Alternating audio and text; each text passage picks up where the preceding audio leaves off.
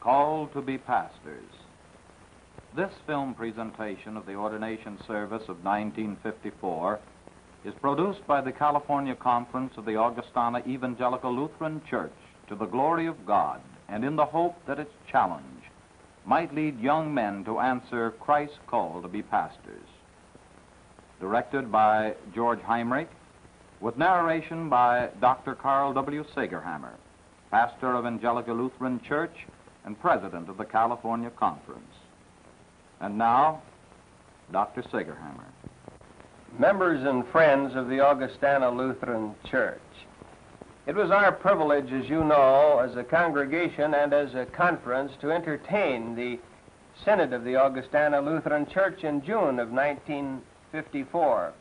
One of the highlights of that synodical convention was the ordination service at which 80 young men were set aside as pastors of the Augustana Evangelical Lutheran Church. This film story is an account and a presentation of that experience. The Augustana Lutheran Church has always maintained a high standard of educational expectation and training for its clergy.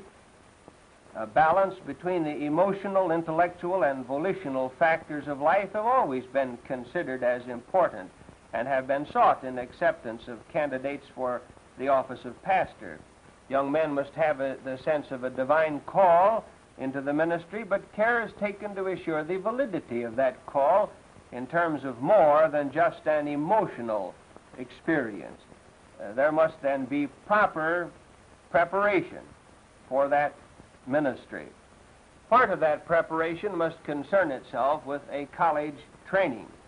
After graduation from high school, the candidate must seek a college degree from one of the accredited colleges or universities of our land, such as Augustana College of Rock Island, Illinois, Bethany College of Lindsborg, Kansas, Gustavus Adolphus College of St. Peter, Minnesota, Luther College of Wahoo, Nebraska, or Uppsala College of East Orange, New Jersey.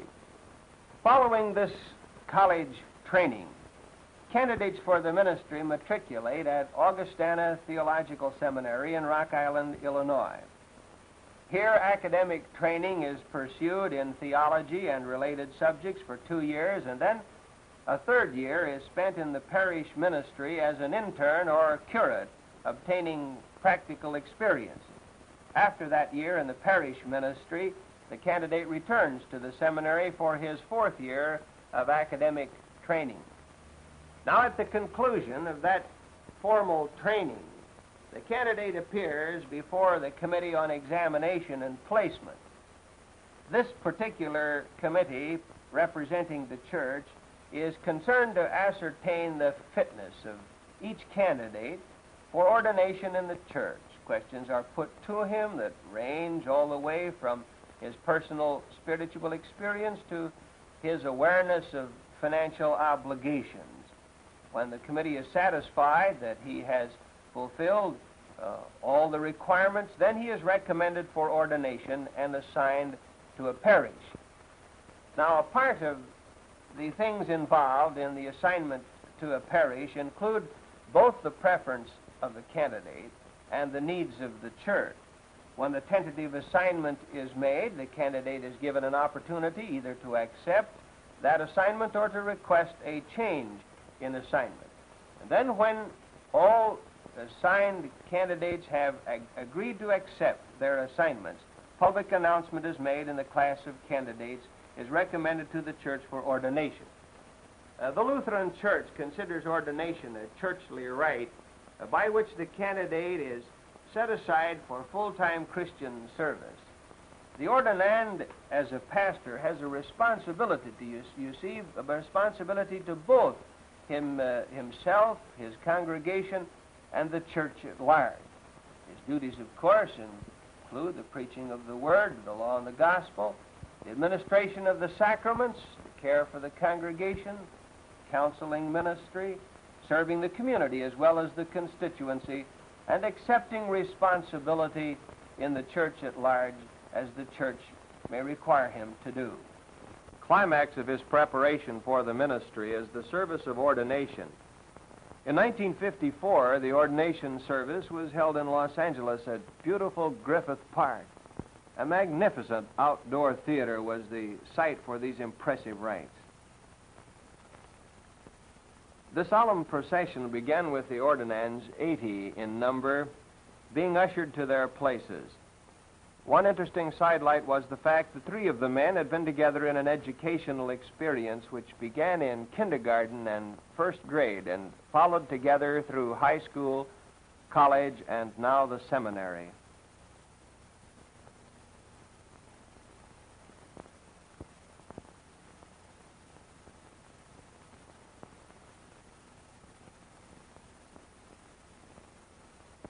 Following the ordinands were their sponsors, also 80 in number, carrying stoles, emblem of the pastoral office, which each sponsor would place on the shoulder of the ordinand he sponsored. One father was to have the joy of placing the stole on the 4th son to be ordained into the ministry of the Augustana Evangelical Lutheran Church.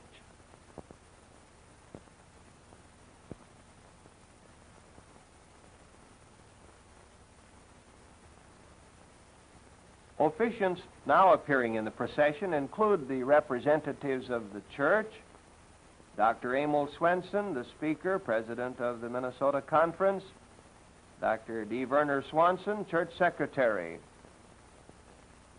and Dr. Oscar A. Benson, president of the Augustana Evangelical Lutheran Church.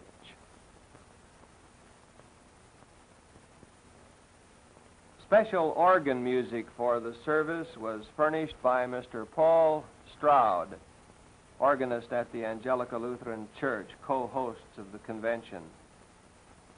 The combined choirs of the Angelica and Bethel Lutheran congregations sang under the direction of Dr. Arthur William Wolfe. The hymn singing was a thrill, as 5,000 voices were raised in praise to the Christ we worship.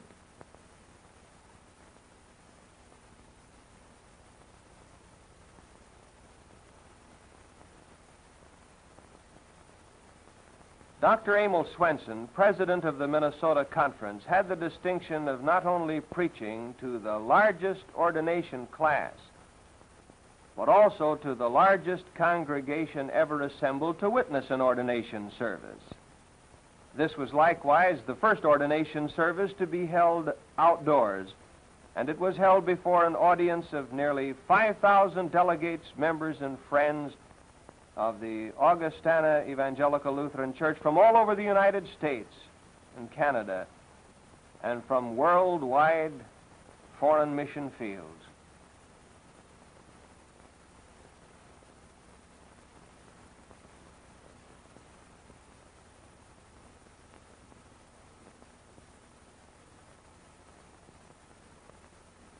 As the class roll was read by the secretary of the church, he announced the name of the ordinand and the parish to which he was assigned. As his name was given, the ordinand arose. And then when the roll was completed, Dr. Carl Mattson, president of the seminary, certified to the president of the church that the class had completed its academic work as prescribed by the church. Following this, marshals led the ordinands to the chancel, where the president of the church conducted the ordination rite from the altar. These men had come from almost every state in the Union, through our church colleges or state or private universities of the land, to find a common experience and a common challenge as they studied theology and related subjects together in the seminary. They were to become a part of a corps of pastors which for 100 years have ministered to the spiritual needs of the Augustana Lutheran Church. Sponsors who in many cases were pastors or relatives of the ordinands, in other cases friends of the ordinands, took part in the service, placing the stole, the emblem of the office, over the shoulders of the ordinand. Highlight of the service came when the president of the church and his assistants placed their hands on the heads of the ordinands in a centuries-old ceremony of consecration into the ministry. The Augustana Lutheran Church can trace its succession of clergy back to the time of the apostles, an uninterrupted apostolic succession.